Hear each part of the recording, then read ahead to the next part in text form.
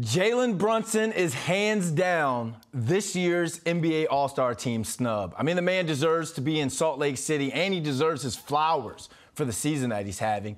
Ian O'Connor is a New York Post columnist and has a trending article out on the site about what JB means to the future and the foundation of New York Knicks basketball. And Ian, first and foremost, thanks for joining us. You wrote at 26, he should be in the middle of this team's championship plans for the next decade or so. Not everyone gets that type of respect here in the Mecca. So what is it about Jalen Brunson's game that should make the Knicks build around him?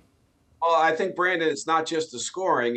He plays with what I call a generosity of spirit. I think that there's a joy about his game that brings it out in other players. And you saw that this year so far in Julius Randle, who has admitted that a large part of his success in playing at an all-star level like he did 2 years ago and like he didn't last year belongs to Jalen Brunson and his presence and taking a lot of pressure off Randle. And I also think when Randle was named an all-star and Brunson wasn't, to see Jalen's reaction to that, how happy he was genuinely for Randle, players around the league see that. And I just think what he's established here is almost by himself a winning culture. And I think that will attract big-time players down the road. Oh, I mean, you just took my second question. I was going to ask you, does that generosity of spirit and appeal to other players in terms of bringing in another superstar? So since you answered that, like, who would you pair him up with in that case? Wow. Well, it would just be a guess at this point. Okay. And we're looking at, say, the next 2 or 3 years. One thing I will say, Brandon, is I do think now, and I didn't believe this when the Knicks signed him, he is better than I thought he was, even though we saw what he did with Luka in the playoffs last year.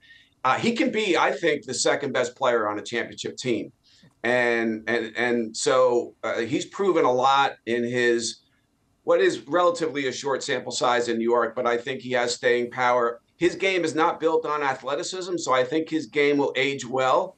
And so who that player is going to be, I really do not know. We can throw out some names of people down the road. If Zion Williamson stays healthy and proves he can be a consistent star, he's a guy who clearly has already expressed his interest in playing in the Garden.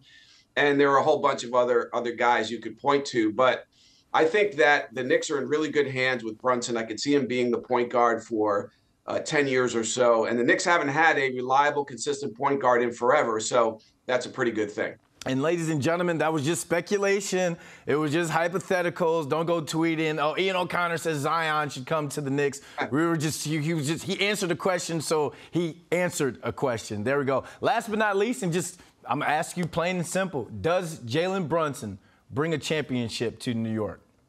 Well, I'm pretty much a skeptic when it comes to this. You're going back to 1973, and I was there in the 90s covering the Knicks as a columnist in New York, thinking they would pick a title off there, and they did not get it done like the Rangers did, of course, in 94. So I'll say, just because I want to be optimistic for Knicks fans who have suffered a lot, I will say yes. I think in Jalen Brunson's time in New York, they will find a way to win a championship. I don't think more than one, but I think given the biblical drought that Knicks fans have endured here, one will be plenty. So I'll go ahead and say they need to get another superstar to play with him. I don't think he can be the best player on a championship team, but as a number 2 option, yes, I think he'll get it done. All right, we won't quote the speculation, but we're going to quote that one. I think every Knicks fans out there would love to hear or love to see the Knicks win a championship. Ian O'Connor, great article, and thanks for joining us. Thanks, Brandon.